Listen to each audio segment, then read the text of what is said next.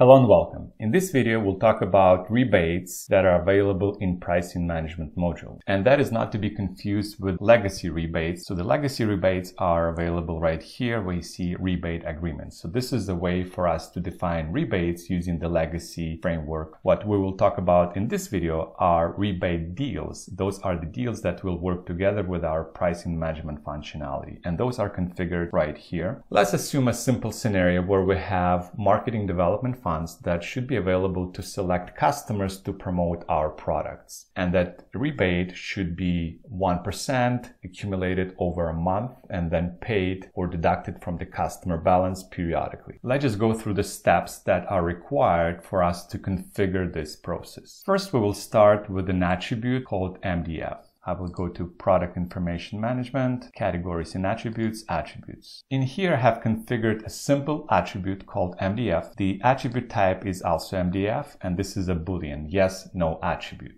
Let's go back to the attribute itself. The most important setup here is this checkbox can be used as price attribute. We want to be able to use this attribute to define our rebates. Then, even though we are configuring rebate, we have to start with some configurations inside pricing management module. To pricing management, parameters. In here, make sure that disable pricing management checkbox is set to off. So we enable the pricing management. Also make sure that enable price detail is set to yes. This will allow us to see detailed rebate information on the sales order line. And also under price attributes, make sure we have assigned a customer attribute group. And if I dig deeper into it, right click view details, you see that this attribute group contains our attribute called MDF, the one that I showed you earlier. Now let's take a look at price attribute group. Pricing management, price attribute groups. In here we have 4 price attribute groups. What we will be using for this demo is one called customer. You see a list of different attributes that have been assigned to this group. What I'll show you here is it also contains our MDF attribute. If you click on add, it will show you all the attributes coming from the customer table or from the customer attribute table that are available for us to add to this attribute group. And if we filter on a specific table for the customer attributes, we see our price attribute MDF. Our price attribute group customer contains our attribute called MDF.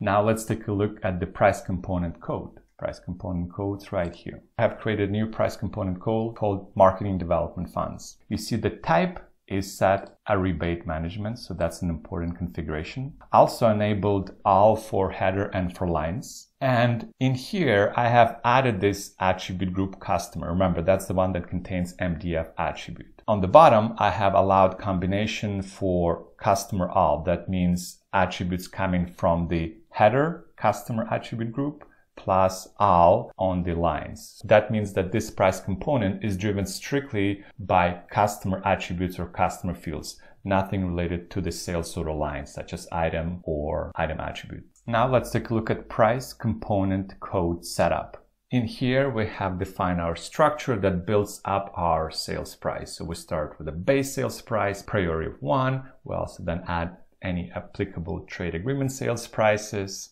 any margin components, discounts, auto charges. And as the last step here, we have added this price component code for our marketing development funds rebate. So make sure that your code is added to this structure right here. And in this demo, I'm not using any pricing trees. So this is universal structure that would apply to any sales order. Now we have to assign one of our customers to MDF. For that, I'll navigate to the list of all customers. Select one of those, let's say Sunset Wholesales. Navigate to the Price tab on the top and go to Customer Attributes. In here, we see that MDF attribute, and this attribute value is set to yes. So this marks Sunset Wholesale customer as MDF eligible customer. So those are all the setups that we have done in the pricing management module. Now we will move on to the rebate management module. First thing we'll do is go and define our rebate agreement types.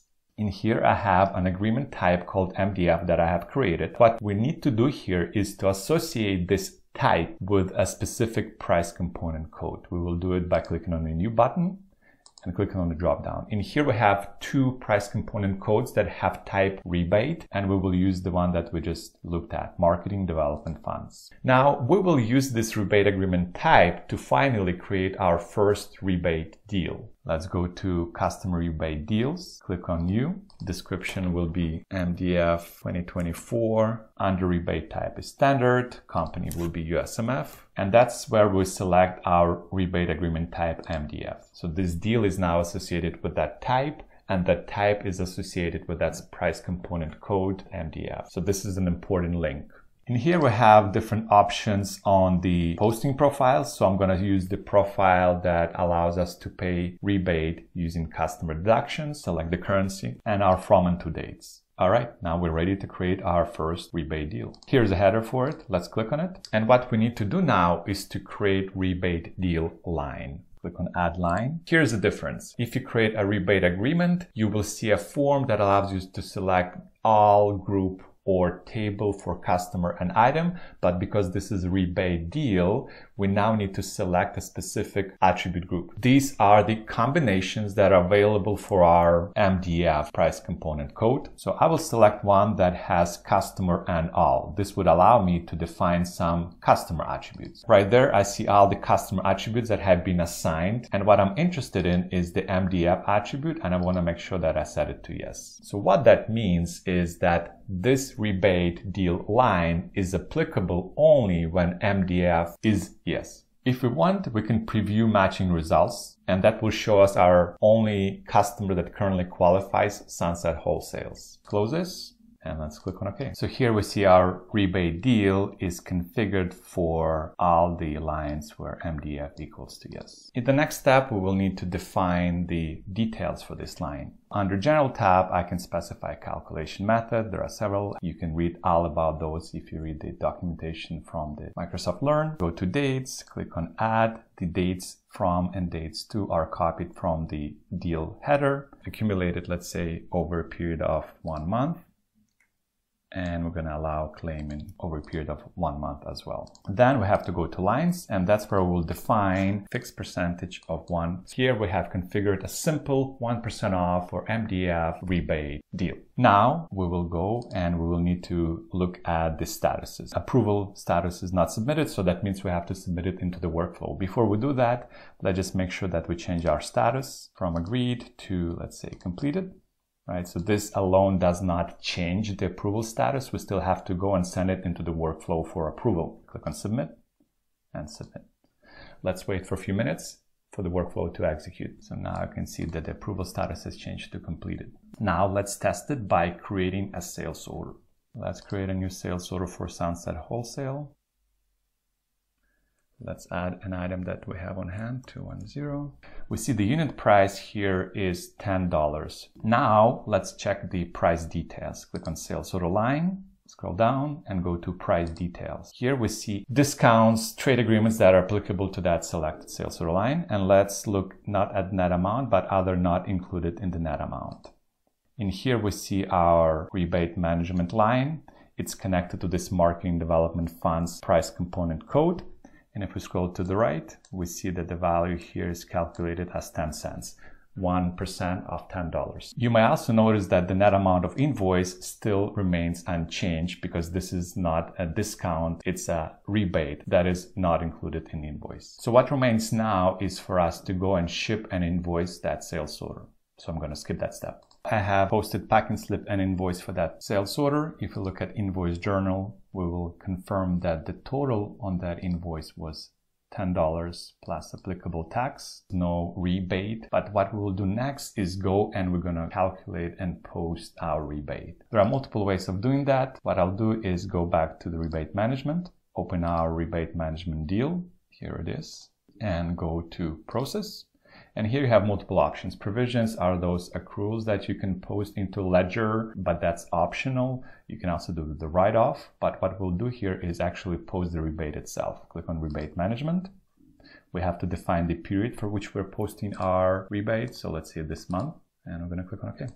Now, once that is done, we're going to click on transactions and we see our 10-cent rebate. Here you have several options. Click on source transaction. We can go and click on set correction so we can modify the amount to be posted. Now let's go back to our rebate deal. Go to post rebate management. Same idea here. Posting date will be current date, May 28th. We're going to include any transactions that are falling within current month and click on OK. Once the transaction has posted, let's take a look at it. Transactions, let's show posted transaction. And after that, we see a target transaction. So the source transaction is what have generated this specific rebate. So it's usually our rebate deal. And the target transaction is what came out of that once it has been posted. So it could be a free text invoice or a ledger transaction. So let's take a look at this. We see that the journal number 640 has been generated. It's used the journal name that we have specified for our posting profile. And if we look at the view details, lines, we see 10-cent credit on the customer account US 010, which is our Sunset Wholesale. So that's it for end-to-end process for rebate management. Just to summarize, we have created a rebate management deal that we have connected to the price component. And then we created a sales order, which is a source document to which that rebate was applicable. We have shipped and invoiced that sales order, and then we created and processed rebate deal transactions. That is all I wanted to show to you today. I hope you found this video useful. Until the next time, take care.